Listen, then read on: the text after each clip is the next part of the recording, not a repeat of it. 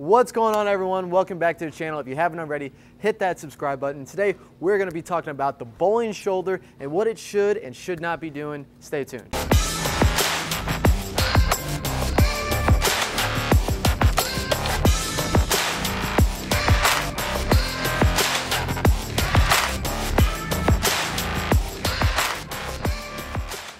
So one common trait in pretty much all the great bowlers is having a quiet bowling shoulder.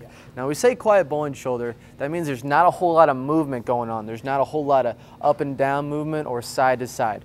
Throughout that approach, that shoulder is staying pretty still the entire time. Yeah, so there's a couple tendencies that people tend to have that deter you from having a quiet shoulder. Yeah. So the first happens in the push away, right at the beginning. So Brad, actually, you know what? Leave the ball there. That might get heavy on your hand. Oh. Because I don't know if you can hold it there for too long. Okay, so we're here.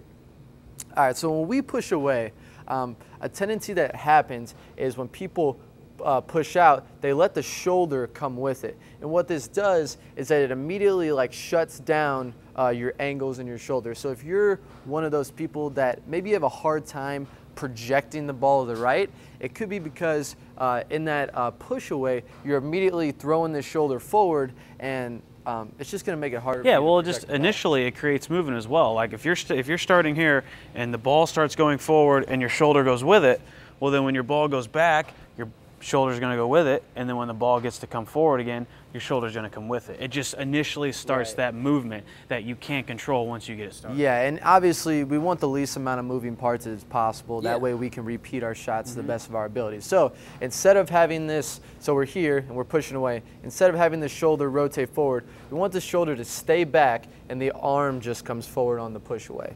Does that make sense? Yeah. And you might want to pay attention, because if this shoulder gets closed, this left shoulder kind of goes goes the opposite direction. Right. So if you're having a problem with this, if you keep this shoulder forward, that might allow you to keep this shoulder back. So make sure that right shoulder just stays back through the push away. Now the second spot that shoulder likes to come forward and kind of closing down our angle and causing us to have a harder time projecting the ball is at the release point. So Brad, get in your finishing position. So right leg over there, so here. So what tends to happen is when people follow through, they like to close down their shoulder as well. They let that shoulder come forward. And what that causes is if you're trying to project the ball to the right, your shoulders are closed down, it's really hard to get that ball to go this way.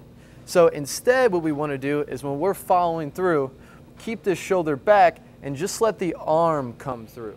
Yeah, it's going to feel like at the release, the arm is more of a cup shape and the ball is getting ahead of your shoulder. Because normally, if you're having this problem, which I do, you don't let that ball get ahead because your shoulder comes forward, that ball kind of stays back here. If your shoulder stays back, it's going to feel like that ball is coming more this way, and then it allows your arms to come up forward. Yeah, if I'm trying to throw it to the right and my shoulders are facing here and the ball becomes really hard. How am I going to get it over there? And your body you will try, but it won't be with the correct roll, and it'll be impossible to repeat. No, and it's going to be hard to repeat. So Brad, let's try to put it all together here.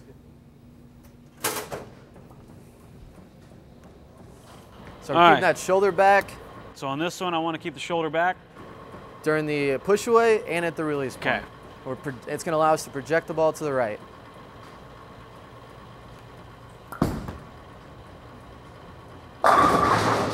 Good. You know, I wasn't expecting you to make that good of a shot. Yeah. But you can see he put his emphasis on keeping that shoulder back in both of those points during the push away and the release point, and allowed you to just nice and effortlessly project that ball. Yeah, and if you're bowling on a pattern that it kind of forces you to send it to the right and you're not doing it very well, pay attention to that shoulder, man. It really, really can help you. All right, guys, thanks for watching the video. Remember, keep that shoulder back during the push away and release point, especially if you're having some issues projecting that ball to the right. And if you guys haven't done so already, head on over to our Patreon, head on over on our Instagram on social media, and InsideBowling.com for our merchandise. Thanks for watching, guys.